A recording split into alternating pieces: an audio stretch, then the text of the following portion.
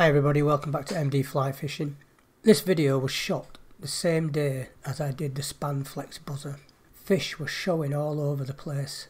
Rod was out and a fish would just cruise along from left to right, literally a foot out from you. Again, you'd be fishing from another position and it'd just come up on the right hand side, take a fly off the surface and drop back down again. And then again another one would pass you 2 or 3 feet out. They were everywhere.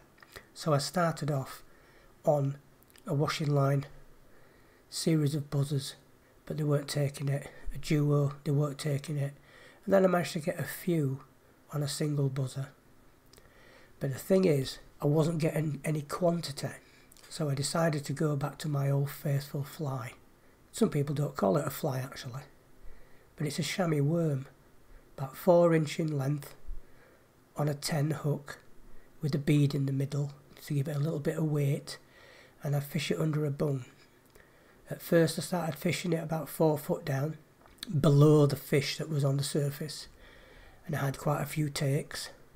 I also have a lot of mistakes as well, where the indicator will just bob down quickly and go. That's because of the length of the fly. You've got about 3.5 inch of chamois leather along the hook length. But if a trout comes along, it's not necessarily going to grab it in the middle. It might nip it on the end by the shank, or it might nip it on the other end by the eye. This will trigger your indicator to go down. You strike into it and there's nothing there. Now I landed about 12 fish. I must have missed at least just as many, even more. But very productive fly. In fact, Rick, who was fishing off to my left, he'd been fishing a squirmy worm, a white variant and a green variant, 2.5 foot under an indicator, and he had about 30 odd fish on the upper and lower water, and he loved it. But that was the fly for the day for him. On conversation with him, he did say, well, on Wednesday we're here, it was all dry flies.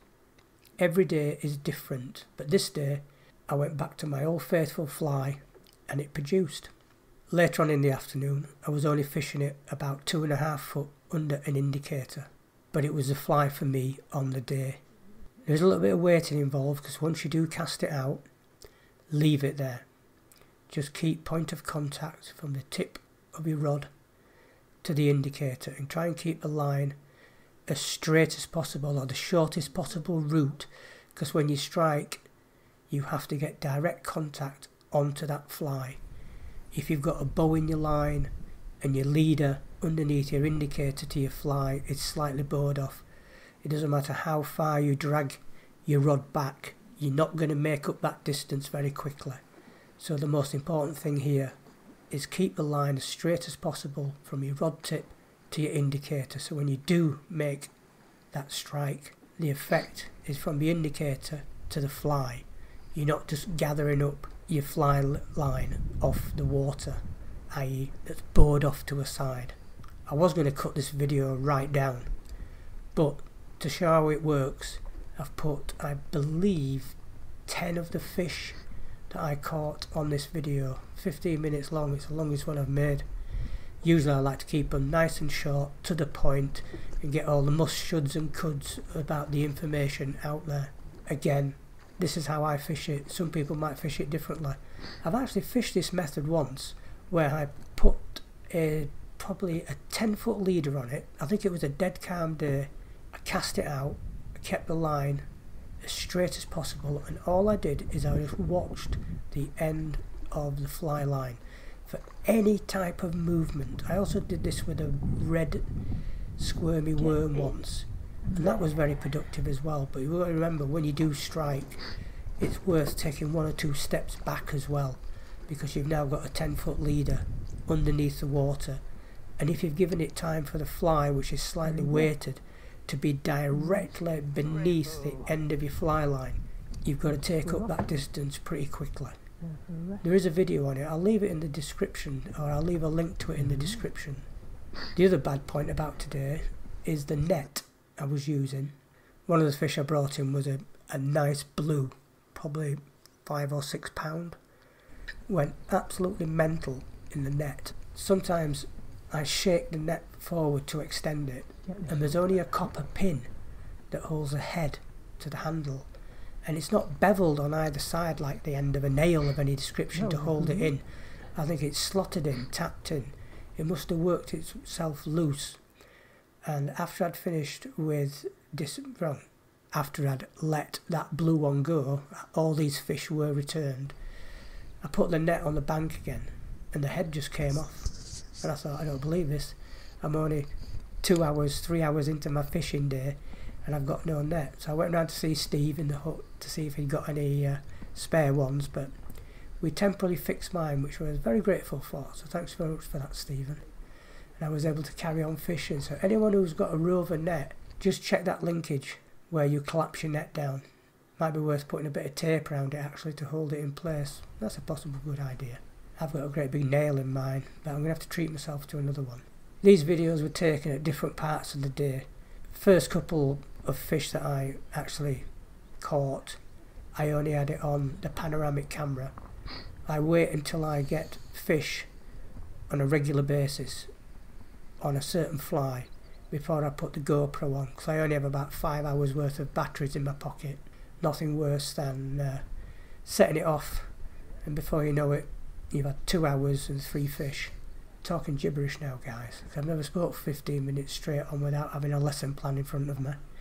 So, any questions, stick them in the comments.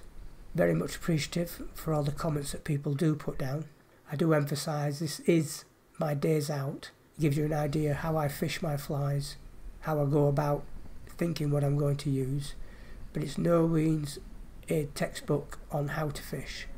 But I have had people come back to me and say, fish them, great. And again, some of the flies that I bought originally, I've gone back to the people that made them for me and sent them videos and comments and reviews, honest reviews, to help them and say, you've done a good job, mate. So I'm out at another water next week with a friend of mine. Hope the weather's good. And I intend fishing some squirmy worms, probably green and white, on my next return to Pennine, which will be in a couple of weeks. And it's been nice receiving some emails as well. I got a very good one last week from an individual who explained to me that he'd been watching my channel and made a 5-hour round trip to Pennine and basically said, I want to shake your hand, thank you very much. So he didn't say much more than that, but he must have had a very enjoyable day. It is a little bit pricey, but if you go down south, it's even pricier. I've seen there was one water I was looking at not long ago, and it's £150 for the day for 3 fish. It was £190 odd for 4. So Pennine is a little gold mine if you want a big personal best. I get here at least twice a month as a little treat. But anyway, I'm gathering on too long here. This is our fisher. This is the fish I caught. It's a method that works. The only thing is, on certain days, you might get them at 2 foot, you might get them at 3 foot, 4 foot, 5 foot, 6 foot. Trial and error. But they are there. They do like chamois worms. Some people say it's not a fly. Well, it's not a fly. An attractor, such as a number of other flies that people use to catch big fish. If you want to come to a water and fish a dry fly all the time, and you walk away with 2, then everybody to his own. If I want to come to a fishery, pay 30 odd quid and have a good day out, I will use anything in my box to catch fish. And on this day I had 12 plus fish on a chamois worm.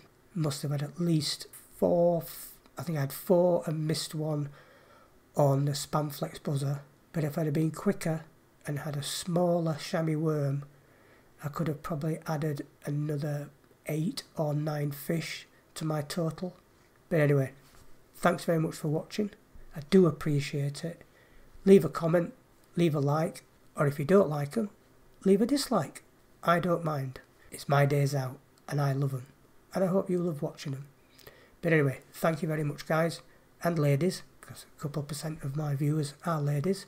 And I will catch you on my next outing. Thanks very much for watching. Adios.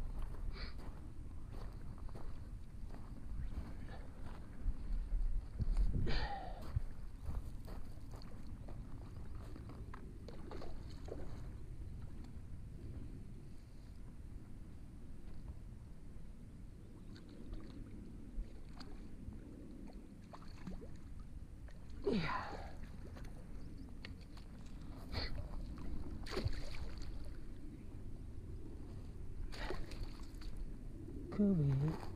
Stay there.